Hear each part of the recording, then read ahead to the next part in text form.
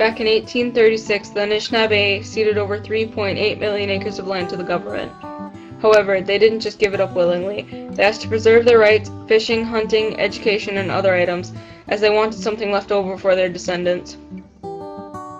Fishing is an important part of life for the Anishinaabe, as it was back in 1836 and it still is today. However, many other people thought that they were being greedy and hurting the ecosystem. Many Native Americans were harassed and even arrested for using their treaty rights. This time was known as the Fishing Wars.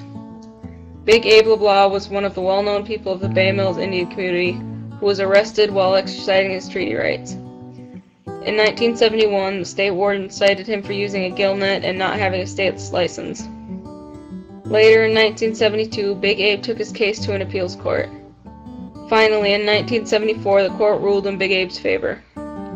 Even after his case was won, the state kept pressing criminal charges on Native American fishermen. There were over 40 cases when Bay Mills General Tribal Council decided it was time for a federal case. After a long trial in Grand Rapids, the federal judge ruled in favor of Bay Mills along with the Ottawa and Chippewa plaintiffs. The fishing wars finally proved that the Anishinaabe could use their treaty rights without being arrested. They proved that they were not violating any laws, and those rights were all written in a treaty made a long time ago. The Bay Mills Tribal Council, along with other tribes in the ceded land, made their own fishing and game laws. For example, the tribal members don't need a state license to use unless commercial fishing or sports fishing. The fishing wars were a brutal time for the Native Americans using their treaty rights. They were constantly harassed and attacked by people. In fact, there was even an organization called Stop Treaty Abuse. It spread misinformation about the so-called problems that treaty harvesters created, like damaging the ecosystem and killing wildlife.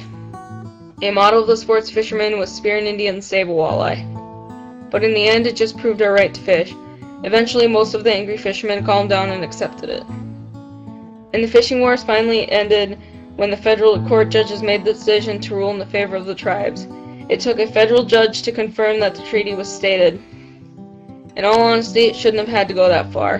However, it was needed to settle things once and for all.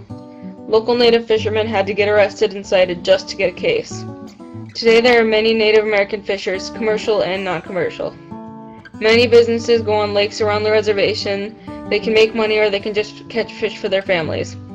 What mostly goes on is peaceful in the community, and it's great to have that way.